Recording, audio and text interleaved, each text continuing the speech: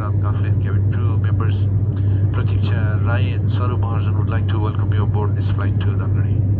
And to prevent the transmission of COVID-19 pandemic, we would like to request you to kindly follow the protocol issued by this airline and the instructions given by cabin crew in this regard. Now we are cruising at 16,500 feet above mean sea level, and total time to Khandbari will be approximately 1 hour 10 minutes. And we shall be landing at Khandbari airport in another 40 minutes from now. For your own safety, we recommend you to securely fasten your seatbelt whenever you are seated. Sit back, relax, and enjoy the flight. Thank you for choosing Dodhara.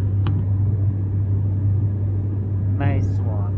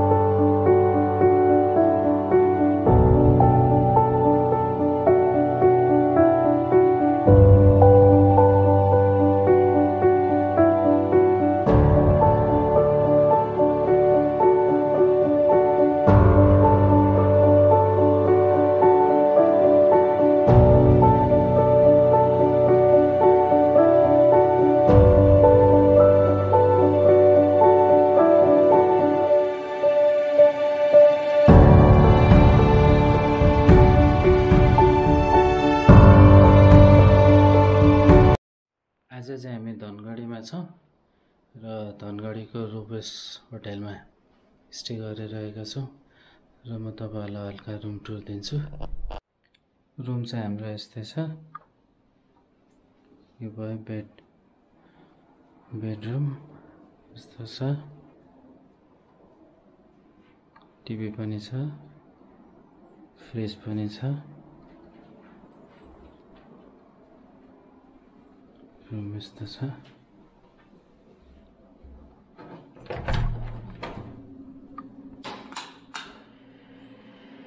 Washroom यस्तो छ।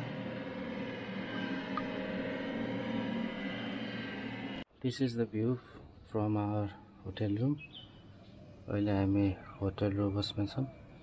यो चाहिँ यिनीहरूको यो होटलको पुरानो building हो, renovate भइरहेछ र हामी बसेको चाहिँ यो होटलको नयाँ बिल्डिङमा हो। यस्तो छ।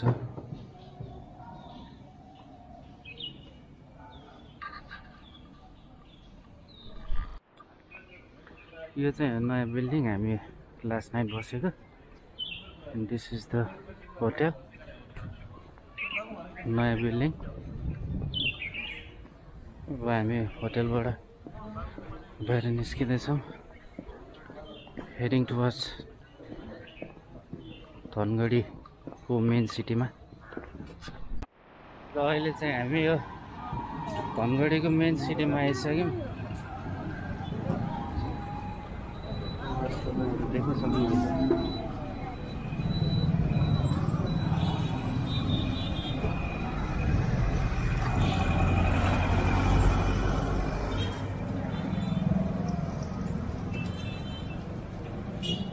यतातिर चाहिँ यस्तो टुकटुकहरू है नेपालगञ्जमा होइन यहाँ पनि इलेक्ट्रिक हो इलेक्ट्रिक टुकटुक अब हामी अलिकति अगाडि गएपछि चाहिँ हाइवे निस्किन्छ यता धनगढीको होइन 4 लेनको हाइवे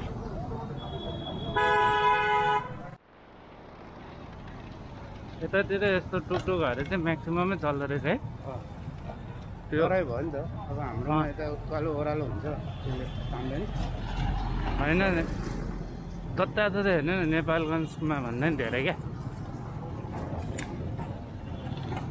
र होटेलबाट अलमोस्ट 5 to 7 मिनट वाक पछि हामी आइसकेका छौँ अहिले त्यो मेन चोक भन्नु पर्यो यसलाई होइन हाइवे धनगढीको हाइवे टुकटुक हामीले काठमाडौँमा लगेर पनि अब पाटन एरिया काठमाडौँको न्यु रोड एरियाभित्र चलाउने हो भने बेटर छ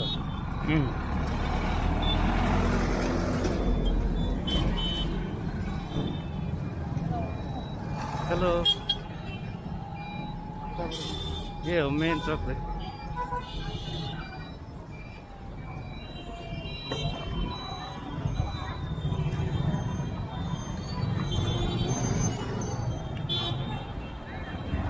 अघिदेखि कुरा गरिरहेको हाइवे चाहिँ यही हो 4 लेनको हाइवे छ हो उता यहाँ टुकटुकै टुकटुक कति हो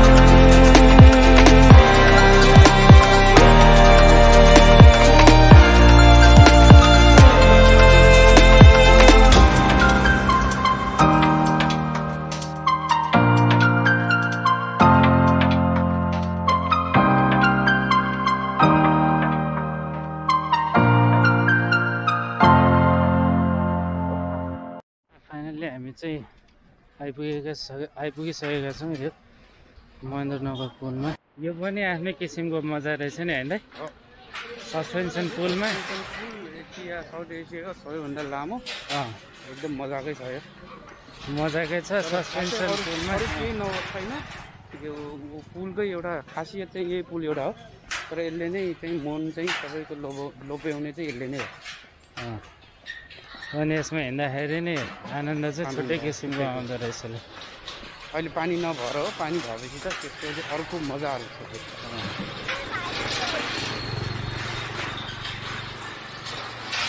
स्पेसल्ली अब यो सनसेट टाइममा आयो भने चाहिँ बेस्ट टाइम हुन्छ होइन।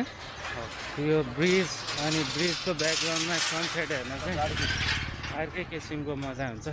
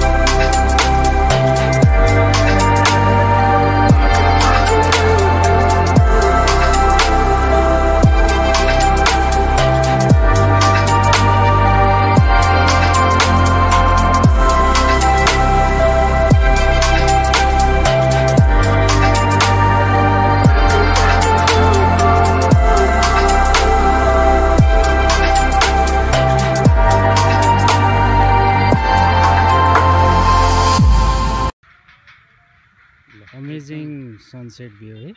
एकदम अमेजिङ। अघि हामीले पुलमा भने चाहिँ यो ठाउँ चाहिँ सनसेटको लागि एकदम उपयुक्त छ भनेको थियो। त्यसको लागि हामी अहिले वेट गर्दैछौँ। अब हेर्दै जाउँ अब कति रमाइलो हुने रहेछ। ल अझै रमाइलो हुने अवस्था देखिरहेछ।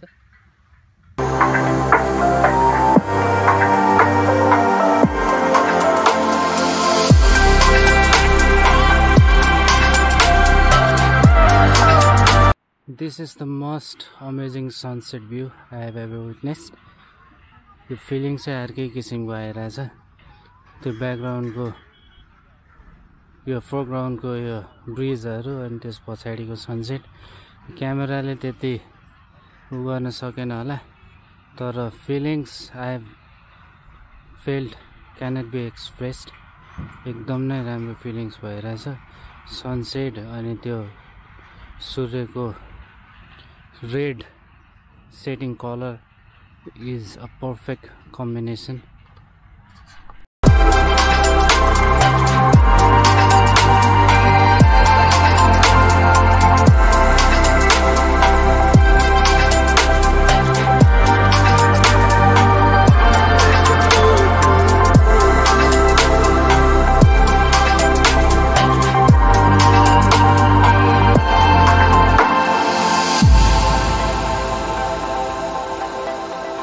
With all that, I'd like to end this video right here, and I'll see you guys on next one from some other place at some other time. Bye.